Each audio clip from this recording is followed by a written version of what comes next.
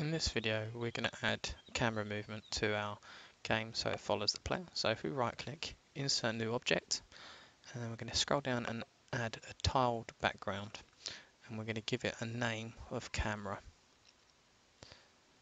and then insert. Click on your stage, and then all we're going to do here is just going to create a square that's got a green fill, and we're going to select and drag that out, crop out the stuff we don't need, and close.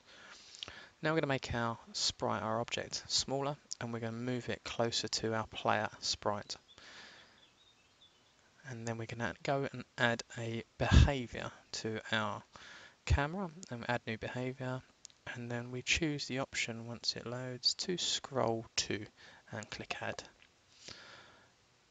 Once we've closed the camera behavior, what we can do is we can move over to the properties menu, and we're going to change the initially visible to false so that it doesn't show up on our game.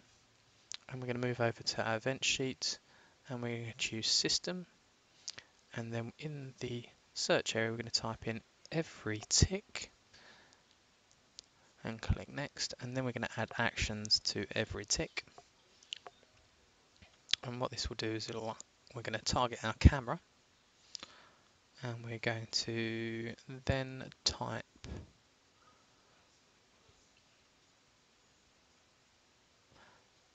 set position, and then click on that one, and this is where we're going to change the variables. We're going to type in LERP, L-E-R-P, open bracket, and then we're going to type in self, and then we're going to put dot x, and then we're going to put in there, after we've done dot x, a comma, and then we're going to type in player,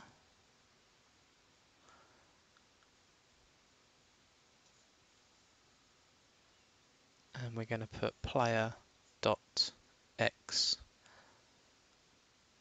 and then we're going to do one last little command, which is 0.03, and then close the bracket. And then if we go down to our Y area, we're going to add in LERP again, L-E-R-P, open the bracket, type in self dot Y this time, and then we're going to do comma, player dot Y, and then the same value after the comma, 0.03, and then close the bracket.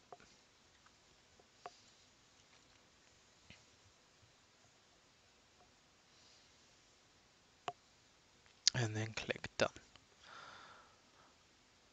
Once we've done this, we're going to go and play the game, and what should happen is that when the player moves to the edge of the viewable area on the screen, the camera will follow the player.